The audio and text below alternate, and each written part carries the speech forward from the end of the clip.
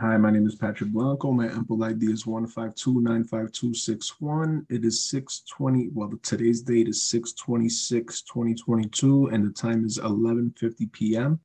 Doing Group A number one. Group A number one. Starting off with Johann Kepler. He was a German astronomer born in 1571, died in 1630. He pioneered celestial mechanics and also explained planetary motion with his laws known as Kepler's laws 1, 2, and 3. He theorized that planets, based on his observations, revolved or orbited around the sun, the Earth, and the planets revolved and orbited around the sun in an elliptical orbit.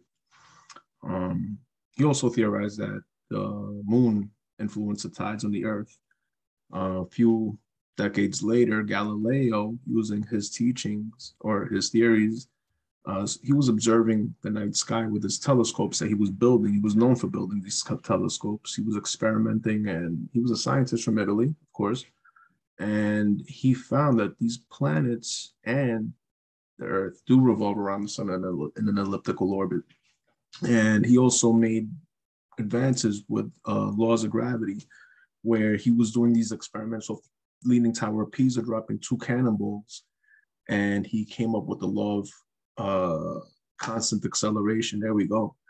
So another few decades later, in the early 1700s, Isaac Newton, using what Galileo and Kepler found, created his laws of gravity and essentially created what we know as calculus today and physics. So he mathematically explained that planets and the Earth revolve around the sun in an elliptical orbit. And you could predict this stuff now. You could mathematically calculate all this stuff. So with that, Edmund Halley in the early 1700s predicted that Halley's comet, the comet that he was observing at the time, he calculated that it would pass by in 1758 again. And unfortunately, he passed away before his prediction came true, sadly.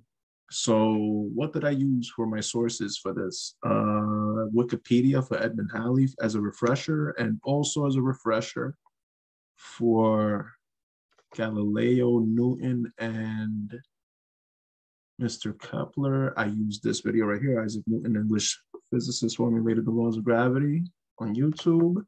This Galileo video, it's a mini bio, and this one for Johann Kepler. And that's it. Thank you. Take care. Bye-bye.